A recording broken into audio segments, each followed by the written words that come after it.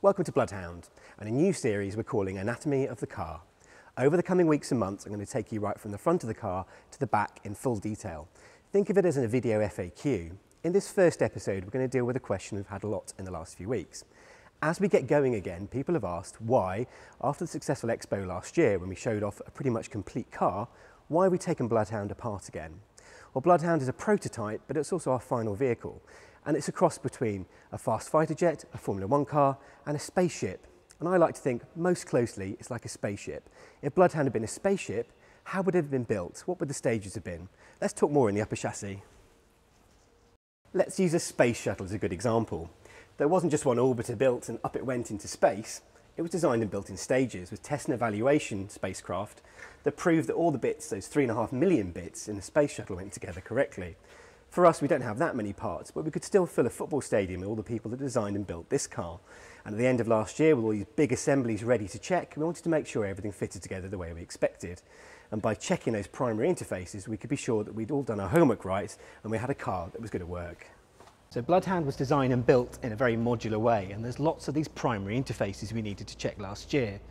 The lower chassis to the rear suspension subassembly, the auxiliary jet tanks, the main jet tank, the APU, the trellis and the rails that go down the side, the main interface from the lower to the lower section of the monocoque, the HTP tank, the upper section of the monocoque to the upper chassis, and the intake. Lots of primary interfaces that we needed to make sure were working the way we expected.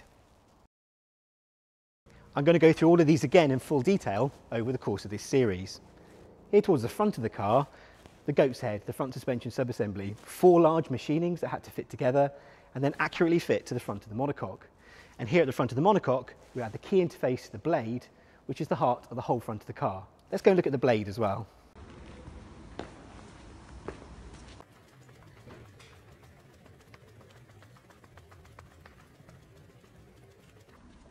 And this is the blade, the heart of the front of the car, and the last big interface I'll use as an example.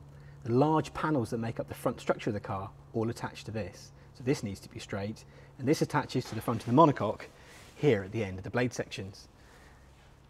So we did that dry build to make sure the car was true and straight and all of these big sections fitted together, as per these examples, but hundreds and hundreds of times over again. Once we knew the car fitted together the way we expected, we tear it all down, we check it all, and the next time all these parts come together, it'll be the final build of Bloodhound, and that's already begun. The series will continue, and I'm going to start at the front of the car, the nose, in the next episode. Join us for that.